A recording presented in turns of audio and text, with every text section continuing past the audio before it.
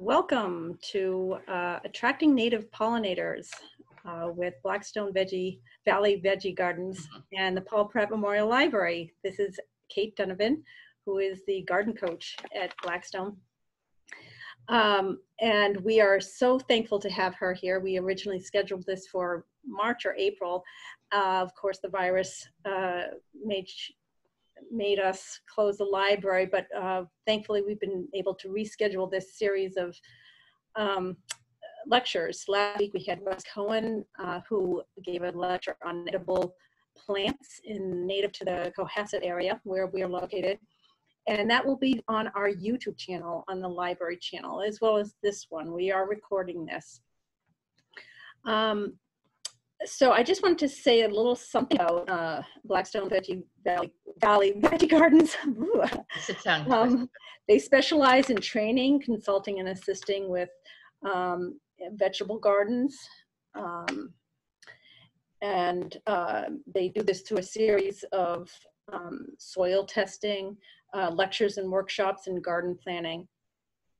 As you all know, you can grow vegetables and fruits in containers, raised beds, or in-ground gardens. And I hope you'll all enjoy the wonderful information that we're going to get today from Kate. I wanted to give a very special welcome to Kate and special shout out to the Community Garden Club of Cohasset, who has generously sponsored this series of events. So why don't I let you take over, Kate? Very good. Thank you. Thank you, everybody, for attending. So I'm going to share my screen now. Oops. Share my screen. All right.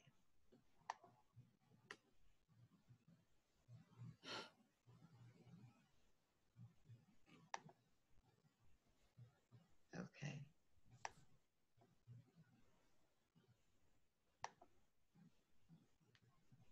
Okay. I'm going to try to share my screen. Okay.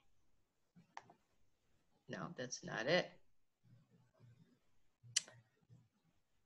Down at the bottom of your screen, if you hover your mouse, Yep. there might be something down there. Let me see. Okay, hold on. Bear with me here. Thank you for being patient with us while we Yes, hold on one moment. our technical difficulties here. Bear with me. Okay, I'll bring this up.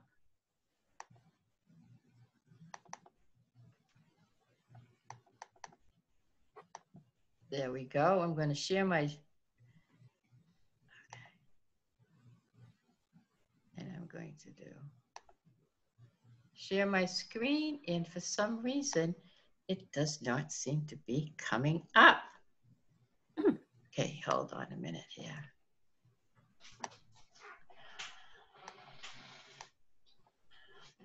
Oh, okay, here we go. There we go. Very good. Okay, perfect. Sorry about that. Okay, wonderful. Okay, so let's talk about why oops. Okay. Okay, can you see it? Yes, befriending native pollinators. Yep. So let's talk about what we're going to talk about. Okay.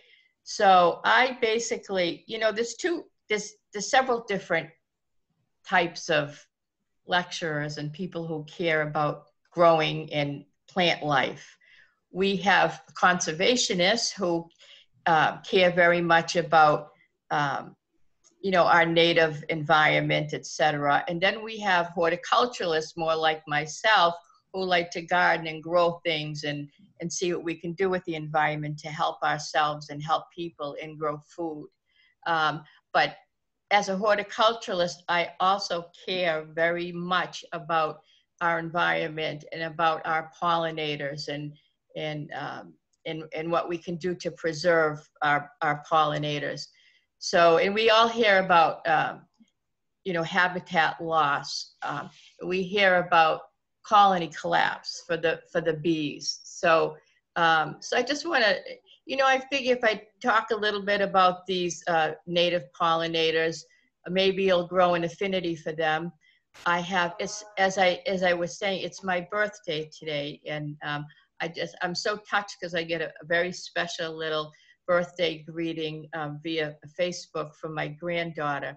And I talk about her because she's the light of my life, and she's 3. And I have, when she used to see the bees on the raspberries out there, she would just jump. And I said, Bella, these bees are your friend. What you do when you see a bee is you leave it alone. And if you're scared, what you can do is just watch him, and you'll see him work so hard to try to make your yard beautiful with your flowers and to try to give you food, because they eat the pollen and then they help you grow food. So in any case, we have to teach them when they're young. So, okay, so we're going to talk about bees today, and we're going to talk about a couple of other things. They don't pollinate quite as well, but they're interesting as well. We'll talk about the butterflies in our area, and also we'll concentrate a little on the monarch butterflies because their habitat is in real trouble. So, and we'll also talk about our friend. We've actually seen a couple of them in our areas, and that's the hummingbird. We have several different types of hummingbirds in the world, but only one is native to New England, and I'll explain a little bit about that one as well. So, and there's our lovely bee. So, so first of all, as I say, it's the same rule with I told my Bella.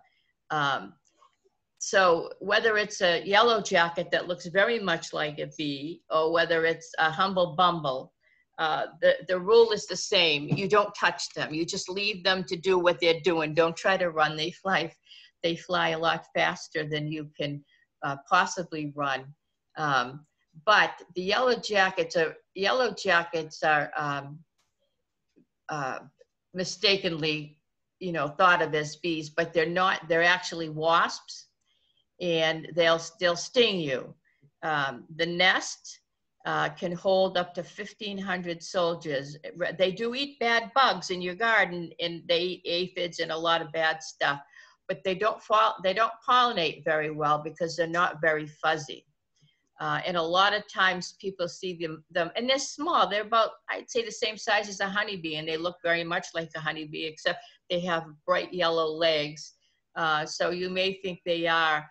I remember one time last year, I have several raised beds, and I also have several containers, and some of them they're self-watering, and they have bottoms to them that are hollow until I water it. But one yellow jacket family decided they were going to move in there without telling me.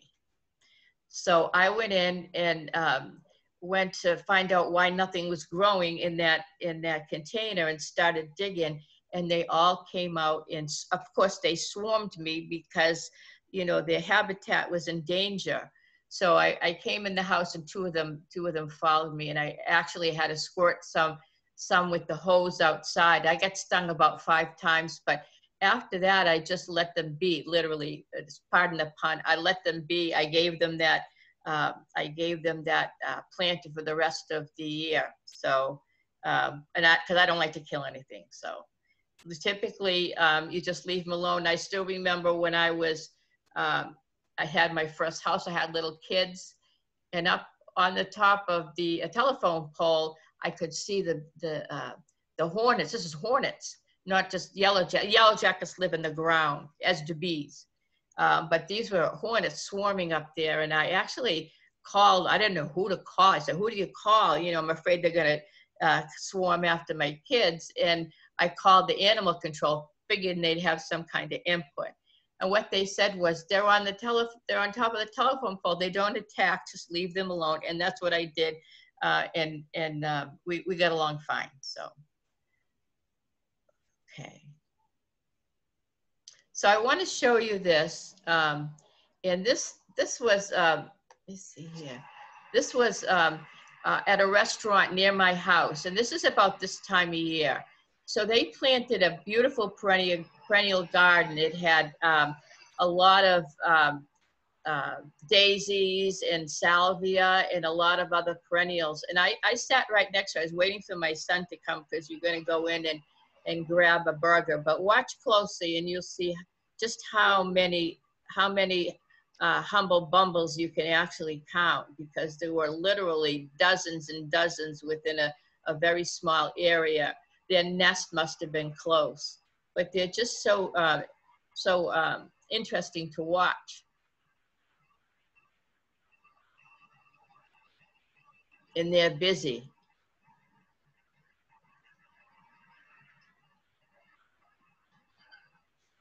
Jumping from flower to flower, holding the pollen.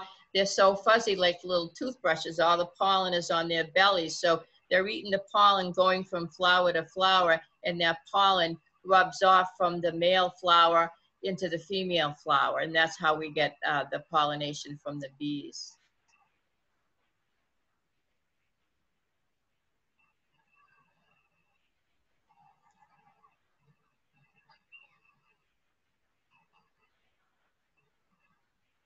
I wish I had a better camera at this time, but I had to use my phone. Sometimes you do what you have to do.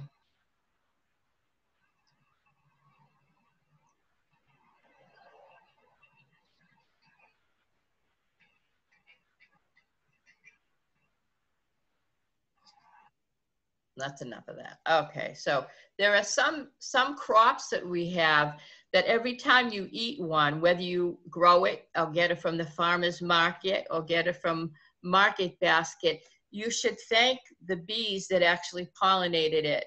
And just to name a few, we have apples, peaches, plums, cherries, melons, strawberries, blueberries, blackberries, raspberries, cranberries, onions, beans, sunflower, cauliflower, cabbage, broccoli, turnips, Brussels sprouts, beets, and pumpkin. Just those are just a few that we rely on our pollinators for. So people don't realize, and we've had such a massive decline in bees, people don't realize that we really need them. And if we had a hand pollinator or figure out some other way to do it, we'd really be in deep trouble. So, okay, so I was shocked when being a person, as I say, who was a horticulturalist, I grow things, and I like to figure out how to grow things without doing too much damage to the earth. So I never really took a huge, I didn't have a huge knowledge of nature and how it makes things, what a closed loop it is, closed loop system. But so as far as bees goes in southern New England, where we live here, there are 370 different varieties of bees. So just to review that, 370 different families of bees. And as I say, that doesn't include wasps or yellow jackets or hornets or any of that. So 370 different varieties. And the vast majority of them that you see, you might not even recognize them as bees. For example, a lot of times when you're out in the garden or doing something when it's warm, you tend to perspire. And you think they're little fruit flies or whatever they come. Well, they're not fruit flies, they're actually sweat bees. And so that's one type of bee, is the sweat bee. But in any case, the vast majority of bees don't live in nests, they actually live in the ground. So a lot of times, you know, somebody will step on a nest and then they'll be in trouble, but that's about the only time they'll ever attack you. And some bees don't even have stingers. So let's look at a few different types and what they like and what you grow in your yard and what you have in your environment, okay? So the first one is Adrenidae, and I may be pronouncing it wrong. Those are mining bees and minor bees, okay? What do they eat? They eat butterfly weed, milkweed. I have milkweeds. Anyone have milkweed? Anyone else have milkweed? Nipplewort, eastern blue coneflower, iox, common bird's foot trefoil, Canadian goldenrod, Italian clover, white clover, dandelion, other clovers, and vetch. So I just want to talk a little bit about this, just a little bit. So I explained there's 370 different kinds of bees, and the vast majority, including the humble bumble, live in the ground. So every spring, I'm inundated with the nasty dandelions. I know they're superfoods. You know, you can take them, you can eat just about any part of the dandelions that you want, and you can come and get mine as well while you're at it. But I refuse to use any kind of chemicals on my lawn, so the bees love it. So they come out of the ground, and the first thing they feed on is stuff that's close to the ground. So this is why, you know, you'll find your clover. I have a ton of clover in my garden right now that I don't want, but of course the bees like it. So, and dandelion. So they love the flowers that are close to the ground. They also like the goldenrod, and of course that'll make you sneeze. Not as bad as people think, but it does make you sneeze. So so there's another kind. Those are the Apidae bees, and they are social and solitary. And when I say a social bee, I mean a bee that has that whole society set up around the queen. Honeybees, bumblebees, carpenter bees, and more are in this family. Of all of those, just to tell you a little bit about the honeybee. The honeybee is not native to New England. The honeybee is not native to North America. The honeybee is native to Europe. So in essence, it doesn't really belong in this presentation, but it's so important to us that I put it in here nonetheless. I very rarely see a honeybee. Honeybees cannot exist in nature. They're completely different type of bee, and they only exist in domestication. Of course, they take off once in a while, but they don't live long outside. They are exceptionally good. They will fly off a mile or 2 miles from the hive, and they will somehow or another, I don't know how they do it, but somehow or another, Mother Nature grants them with the sense to find their ways back to the hive. They're awesome pollinators. They're also the only, of course they're honeybees, they're the only bee that actually produces honey. I shouldn't say that. Bumblebees also produce honey, but they only produce enough to sustain themselves. So you'll see a few honeybees that they've escaped and gone rogue from the nest, and then most of them will go back. But the ones that I like the best are the bumblebees, and that's the one that you saw in the little film clip that I showed. The bumblebees are pretty much the biggest ones in our area. They will not sting you, and that's why if I'm gonna stand my 3-year-old granddaughter outside of my blackberry bush or my blueberries with dozens of the raspberries as well with dozens of bumblebees, and tell her she can stand there quietly and watch, you have to understand, I'm pretty sure that the bumblebees will not attack. The only way they'll attack is if you step on the nest. But the honeybees, a honeybee can only sting you once. And if it doesn't want to sting you, because if it does sting you, it will lose the stinger will stay in you and it will actually kill the honeybee. So they don't want that. Bumblebees can actually sting you more than once, but they have no vested interest. They have no desire to attack a creature that's 8 million times bigger than itself and to lose their lives over it. They'll only do it if they're trying to protect their hive or the queen. Carpenter bees, you'll see carpenter bees, and they call them carpenter bees pretty much because they can actually bore into wood, which is bad. They can bore into wood and cause a lot of damage to the environment around them. However, carpenter bees don't sting. So they do damage, as I say, to your home or what have you, but they have no stingers. And you can see them, they're big. They're almost like a bumblebee, but the butt is shiny. As you can see over here on this, this bumblebee, you can see it has a it's all fluffy all over, which makes it so cute. So, so anyway, what do they eat? They eat giant hyssop, buckwheat, lupine, which is wild and all throughout New England, wild bergamot. They eat a species of rose, Canadian goldenrod, dandelion again, ironweed. So you see some commonalities. They both have the goldenrod and they both like the dandelion. Both types, the mining bees, miner bees, honeybees, bumblebees.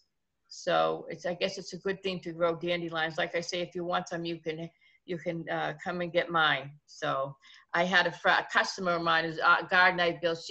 Her father was looking for organic dandelion to plant. The whole thing is you can dig up any dandelion, but of course it's been out by the road. It could, it's not clean. It could have all kinds of junk on it. So, but in any case, I did find a guy right in Northbridge, Massachusetts that actually has a stock of dandelion greens for those who like it. They make wine out of it, all kinds of stuff. So anyway, the next type of bee that we have is Pollinators, and that's a family of solitary bees, and that has 2,500 discovered species. Obviously, we don't have all those species here in New England, but it is quite a large family of bees. They feed semi-solid pollen balls to their young, and that would be the plaster bee and the masked bee. And they also eat the Canadian goldenrod in a species of the rose family. So we have the Pollinators family, and those are the ones I told you about, very small in their sweat bees. They live in the ground, but you do find some nesting in wood. And what do they eat? Butterfly weed, black-eyed Susan. We saw some black-eyed Susan in that little clip. Sunflower, coneflower, buttercups, milkweed, clover, again, the Canadian goldenrod, lilac, and giant blue hyssop. So you can find some commonalities there, and hopefully you grow something in your environment that could attract some bees. So something else, we have another one, leafcutters and mason bees. They go for blueberries, cranberries, giant blue hyssop, clover, and ironweed. So, okay. All right, so this is an interesting picture. On the left is what the bee sees. On the right is what you and I see. So bees see in ultraviolet wavelengths. This is bee balm under an ultraviolet light. Okay, so giving you the ability to see what a bee sees when it sees a beautiful plant. So you see on here, on the leaves here where my mouse is, you see a pathway that's white. So they just follow the white, and that's where the pollen is. So it shows them right where dinner is. It's kind of like us going into the kitchen and seeing the plate there full. So it shows them exactly how to get to their food. So that their vision is very different. Their eyes are actually more complex. They have more cones in them. And it's pretty interesting. Okay, so another thing that you can, if you try to remember when you see, and that's another thing interesting, I think it's a great thing to have this little girl, as I say, my granddaughter. I've been spending time with her, of course, not much lately, but it's interesting to see things in the eyes of through the eyes of a child. And she's looking at these bees and she's saying, they don't stand still, Grammy. And they don't. They work so hard. Sometimes they exhaust themselves and collapse and die. So what happens is, if you want to be so kind, you can actually leave them a drink that they can enjoy. So what you do for the bees, as we said, most of them live in the ground. So you can select a shallow dish for your bee bath, a nice piece of pottery. It doesn't have to be nice, doesn't have to be pretty, but if you have those beautiful flowers you want to attract them to, you might want something that's kind of attractive. So pick a dish that's blue, white, or yellow, because those are the colors that the bees are attracted to. Sprinkle some gravel or small pebbles in the bottom of the dish. The reason you're doing that is so the bees will have an opportunity to stand on something while they're drinking through their mouth, or they could fall in and die because they're just so exhausted. So sprinkle gravel, small pebbles in the bottom of the dish.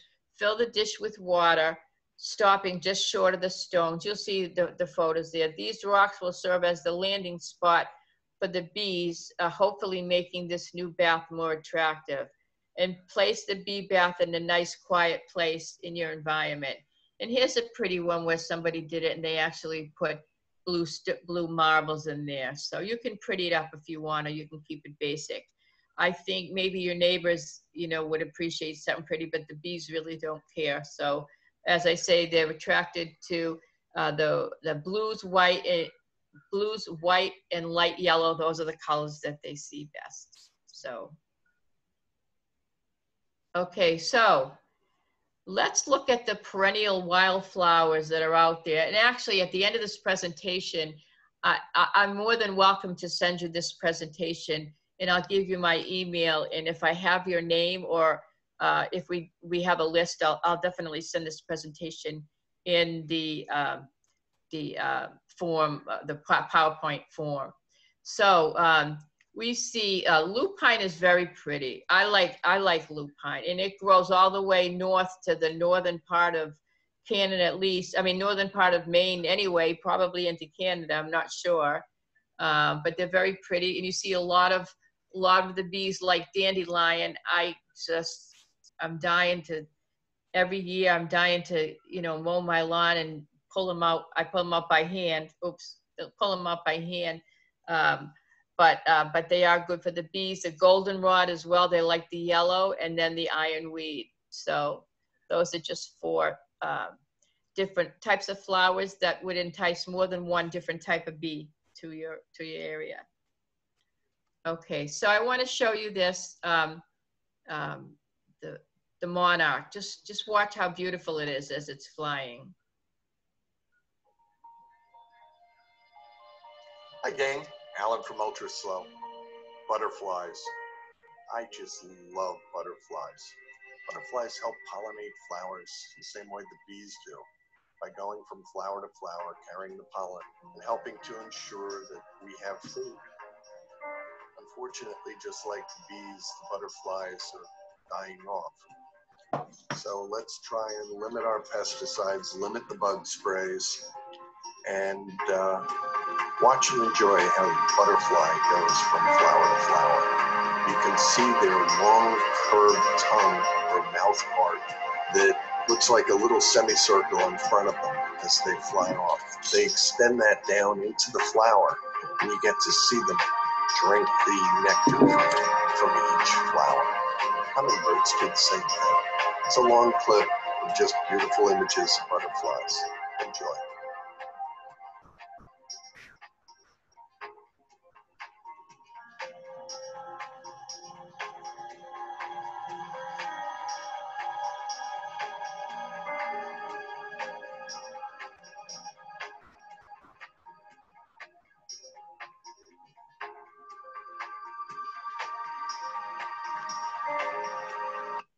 Oops.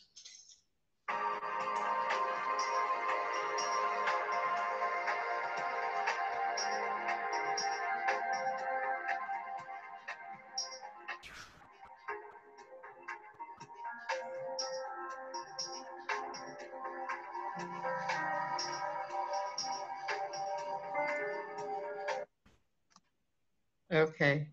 I want everyone to go to sleep. That was very relaxing watching those. So it is just nice to see things that we could never see on our own, because of course butterflies literally flutter by, so we can never see anything in such a graceful manner in flight. So in any case, I thought that was kind of cool. So here are some of the butterflies that I've seen quite a few of them. As you can see up in the top left, you see the the top left, you see the black swallowtail. I've seen several of those. On the bottom left, the eastern swallowtail. We have plenty of swallowtails out there, right in my backyard. the Canadian swallowtail, and then the one on the bottom. I can't see it. Okay. Then I've seen these, the white sulfur, the American chopper, and see these other ones as well. And they all start out as caterpillars, as you can see. They look very little like the parent once it emerges from the cocoon. So, okay, so we have several different types of butterflies here, but I wanted to, I wanted to talk a little bit about the monarchs, because we see quite a few monarchs. Okay, they're the most incredible. It almost makes you believe that there has to be some kind of a higher power or something that can actually figure all this out, because these monarchs migrate every year over 3,000 miles from Mexico all the way to Canada and back again for the fall. But the same butterfly doesn't, because it takes 4 generations to migrate through, at least 4 generations to migrate through that trek. So they're born with the instinct to do it. They reproduced along the way. And the way they do it, they only reproduce, well, the monarch lays its eggs only on the milkweed. So they lay their eggs on the milkweed for a reason. The milkweed is toxic to a lot of other insects in the environment. So that's why they lay their eggs there, because figuring that nothing will eat it. And that works most of the time. So you see, and I haven't really seen it this year so much. This year I've seen a whole lot of people, as I say, getting into their own sustainability. But in the last couple of years, you've seen a lot of people that have monarch little like a terrarium that they actually build them in, and they watch them, the cocoons grow and all that. And they actually harvest a lot of the milkweed for them, and kind of try to help them along, because they've had 90% of their environment has been decimated. So let's learn a little bit about let's learn a little bit about that. So the habitat loss in the United States and Mexico has been a main threat to the North American monarch population. After decades of effort, Mexico curbed the deforestation in the butterfly's winter habitat in the fir and the pine forests in Mexico. But the loss of milkweed in the United States continues to be a major issue, scientists say. That's the plant that the monarch, as I stated, lays its eggs on. And it's used to spring up between the rows of corn, soybeans, and other commercial crops. So keep that in mind. The milkweed, which is a weed, really it's a weed, and it's not very pretty either. I have some, I should have brought it in and showed everybody, but it used to spring up between the corn, the soybeans, and commercial crops. So not to spread FUD, fear, uncertainty, and doubt, but those are the crops, soybean, corn, that are being sprayed, that are being grown GMO in order to be resistant to pesticides. And then, of course, the pesticides that are sprayed don't affect the GMO corn or the soybeans, but they kill off all the milkweed that's growing in the same field. So because of the pesticide use and the GMO process that's happening in commercial farming, that's what's contributing to the loss of the milkweed, and therefore the loss of the habitat of the monarch. So today, many farmers plant herbicide-resistant crops because it allows them to spray the fields with powerful chemicals such as Roundup, killing the milkweed in the process. Last year, the number of monarchs that migrated to Mexico was the lowest record ever, covering a mere 0.67 hectares of forest down from 21 hectares in 1996-97 season. So if somebody says we need Roundup and pesticides, maybe we do, but the monarchs sure don't. Let's put it that way. So that's what, oops, that's what, oops, why is that doing that? Okay, so that's all right. I'm going to give you a quick one and then we'll move on from there. That's what the milkweed looks like. Okay, so the wildflowers that you use to attract butterflies. This is important to understand the difference between what the plant eats and a host plant, because milkweed is the home where the butterflies lay their eggs. They don't eat it. But the goldenrod, the Queen Anne's lace, and the butterfly bush, that's what they eat.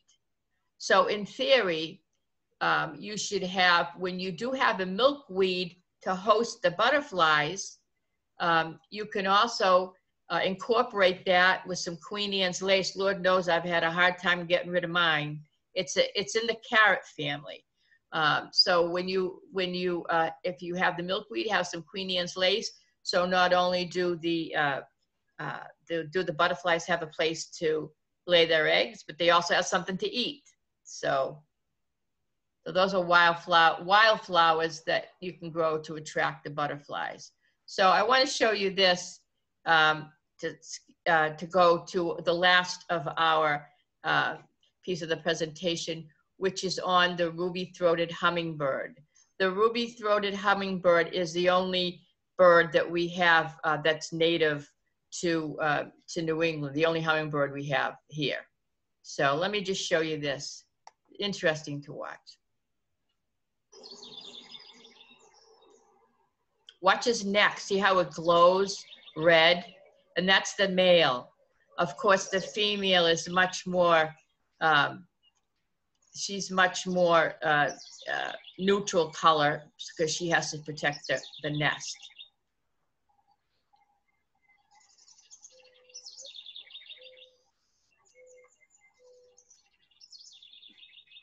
I don't know what they're talking about, but it sounds like they sure are having a good time.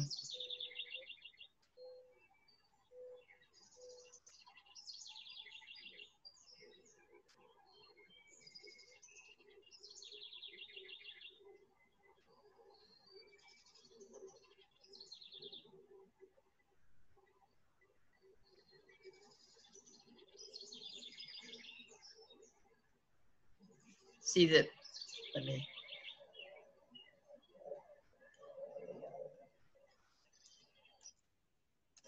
Oh.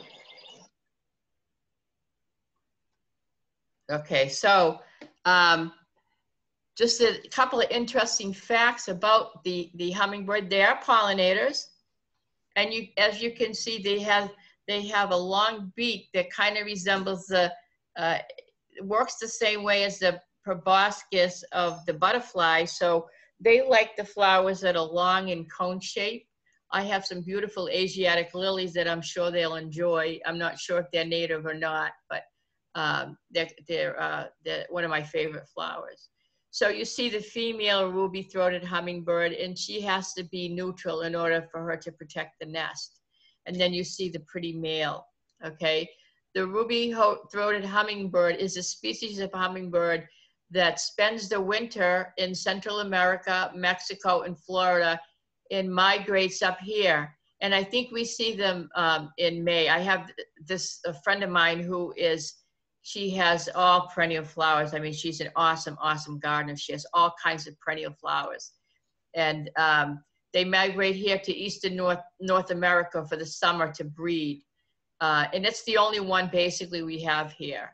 So they are 2.8 to 3.5 inches tall. Their wingspan is 3.1 to 4.3 inches. And they weigh about 4 grams. So they're very, very lightweight. Okay, so the males are metallic green and grayish white below with almost black wings. The wings, they sound like a little toy helicopter because what you can hear is those wings flapping. And also, interestingly enough, they don't walk very often because their legs are very underdeveloped and spindly and can't hold their body weight. So most of the time they spend in flight. So I don't know how they do it. Boy, I'd be tired after 2 minutes, but they seem to do pretty well with it. They have a lifespan of about 7 years. So we have some. What people do, I have hummingbirds in my areas. I have woods out in the back. I have natural flora and fauna here. What some people do is they get a bird feeder and they feed them with sugar, white sugar and water. And I think they color it in red because I think they like the color red. Excuse me. Zoe, excuse me. Be quiet. What? Lisa, get this dog. Sorry about that. That was the beagle. You would have known it if it was the what was the English Mastiff, because she's kind of intimidating sounding, but they're both sweet. So anyway, that's the hummingbirds. So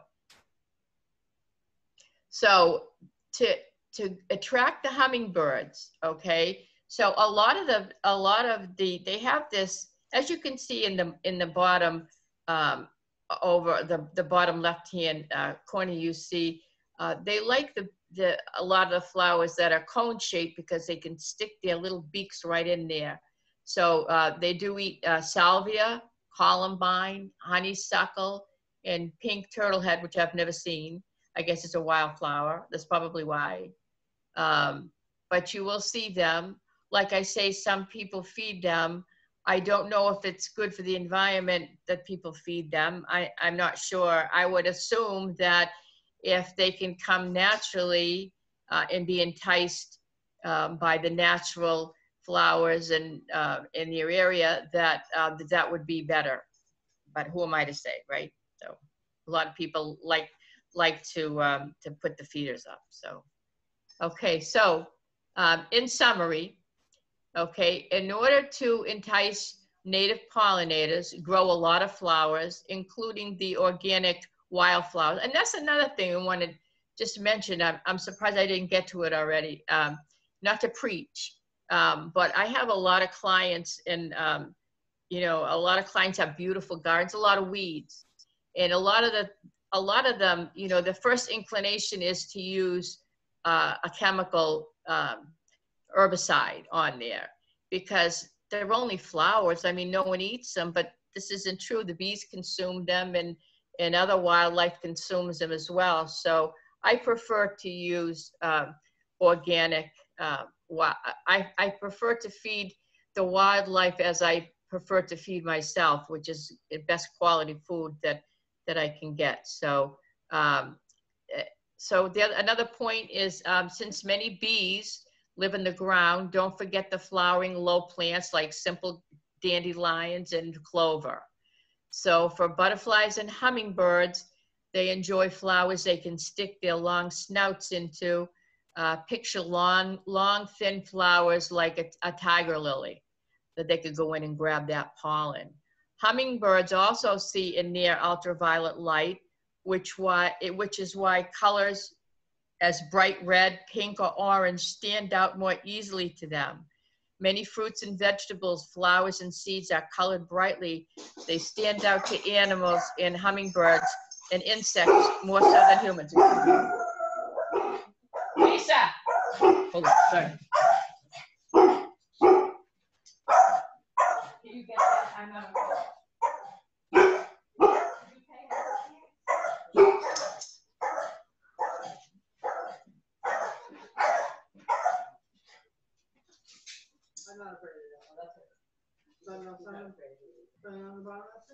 While Kate is doing that, just want to remind everyone that if you have any questions, go ahead and type them in the chat box, and she'll get to them before the end of the session today. Very sorry about that. Okay. All right. So It's a great idea to harvest your own wildflowers as you cut them off in the fall. So to make sure you keep them going, and you can even take those wildflowers and make them so they're not so wild. You can also, you know, cultivate them as long as you save the seeds, and you just, you know, sow them again in the place that you want them. So you can take the wildflowers and kind of train them to work within your own personal environment to help you know, to help beautify your environment, to help pollinate your crops and your other flowers, and so that's my ideas on that. Okay, so another piece of in summary, we prefer to stay away from weed killers. Weed killers, also known as herbicides. So weed killers are things like Roundup and that kind of stuff. You choose to stay away from those. There are alternatives you can use. Instead of using weed killers, you can use a heavy mulch, you know, to keep the weeds down. You can dig the weeds up. Sometimes you have to dig them up 3 or 4 times. It's a long, arduous process. Some people use, instead of the regular mulch, they use a plastic mulch, you know, they use a good quality loam that doesn't have any seeds in it. So there are other alternatives you can use besides herbicides. So same thing with chemical pesticides. There are ways, and we also do have a presentation on companion planting. So you can use, for example, you can plant marigolds. Not only, I'm sure the pollinators might like them, but they also deter some pests from your garden. So be aware that the chemicals that don't kill us may kill the pollinators in our area. So another thing is, if you are going to grow some of these perennials to keep, you know, to entice your pollinators, you're going to grow some perennial flowers, be aware that growing perennials year after year in the same place requires a replenishment of nutrients into the soil. And a good way to do that is by using your own compost that you collect, your own grass clippings and your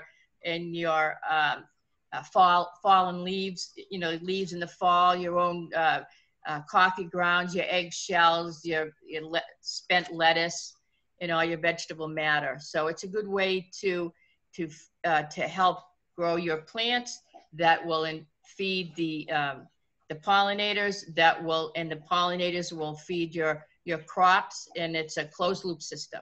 So we love organic gardens as much as your flowers do. Weeds love them, and as I say, put a good deal of mulch on there: pine mulch, straw mulch, chopped up fall leaves, and each of those will turn to compost over time and will nourish your pollinator gardens. So, okay, so, and these are interesting links. This is one good reason that you may want this presentation. Home Depot's, Lowe's, they all have organic garden soils and garden tools that you may want. The New England Wildflower Society is a great resource for buying native plants, programs, and resources. The Vermont Wildflower Farm provides you from seeds that you can purchase online. If you want to purchase those lovely dandelions seed, you can get that. And also, that's a link to my website. We can also answer any questions and provide services that can help your garden grow. I'm not trying to plug here, so, but we can. So that's our presentation today. Did you collect any questions, or? I don't have any questions just yet, but I encourage people to go ahead and use the chat box and type in any question that you want. Some of the unusual things that you've seen, Kate, in gardening, do people have do you see the same thing over and over again as to what they want to attract? In other words, do people want to have more butterflies in their garden? I think so. I think the main, So yes, I think that's true. A lot of people like butterflies because butterflies are pretty. Mhm. So what a lot of times people do is they entice the butterflies and they grow a butterfly bush, for example. They'll grow it and you'll have a wonderful butterfly bush, except the butterflies will eat, but then they'll die there because you don't have the host, you don't have the plant there that The milkweed? seeds of milkweed. Yeah, you won't have that growing. So I see that a lot, and I think people that that grow for food, what they want to see is they want to see an increase in their food. So and that's where the rubber meets the road.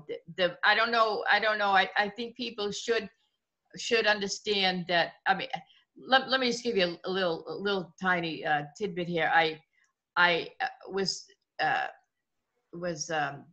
paid by the senior center in Marlborough. They had a big, huge greenhouse, and they wanted to start a garden for the seniors.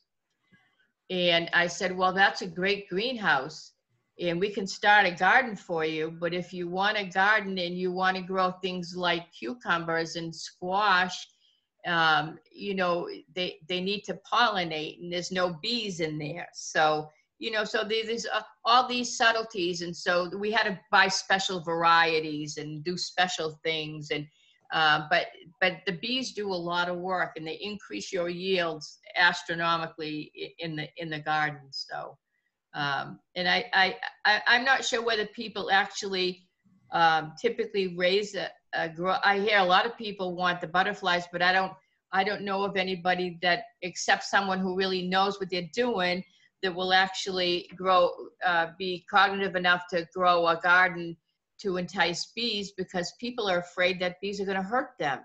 Bees don't hurt you.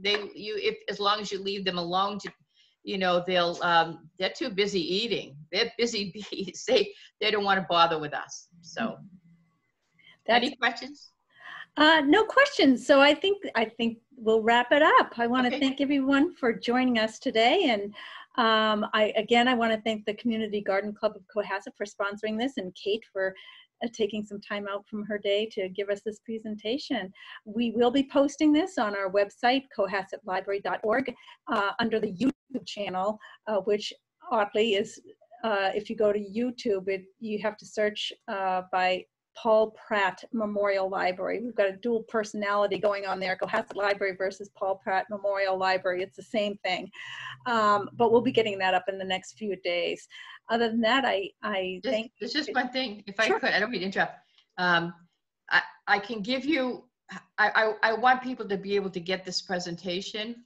So, and I don't post my presentations on Facebook, so I'm going to give you my email. Is that the best way to do it? So someone could email and I'll send the presentation. Okay, Sure. so I'm gonna put it on here. Bear with me. I'm still sharing. So all right, let me. In the meantime, if people want to get a hold of me, I can certainly pass along that information. I can be reached at gwalsh@ocln.org, or you can ask Kate directly at this address here. Okay, that's the email if anybody wants to write that down. So wonderful. All right, very good. Thank you, everybody. Thank you so much. Thank you. Okay. Everyone. Happy gardening, all. Thank you. Thank you. Thanks, happy gardening.